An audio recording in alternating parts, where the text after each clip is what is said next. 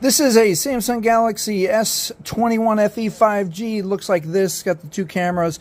And I've got someone telling me that the power, you can't switch the side button to be a power off button with the new update. Let's see about that. All right, let's get out of here. Let's see if this phone is updated.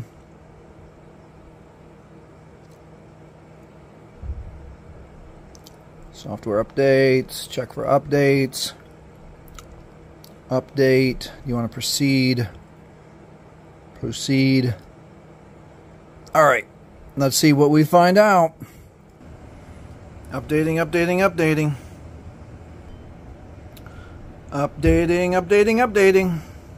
All right, I haven't updated this phone in a while, so there's some sequential updates, so let's proceed. Okay, I see this as the updates look to be done, so let's see what happens. We'll go next. More. I don't need any of this. You're all set up. Okay, go home. So I had my button set up. You saw that if I push power button, it brought up the power menu. So let's see what happens. Okay, it gives me Gemini. So I'm going to go back and let's follow the instructions. Let's go to settings.